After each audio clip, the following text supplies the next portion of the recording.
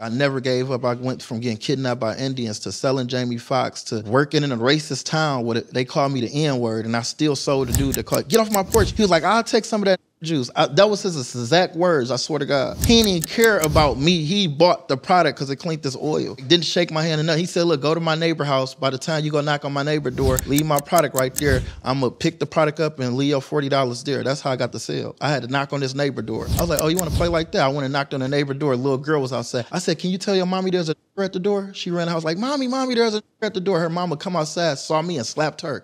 You know what I'm saying? I am so sorry. We is not like that. We just moved in this neighborhood. How can I help you? Oh, it's just $40. And I thought about it like, dang, I just got her daughter slapped thinking everybody was like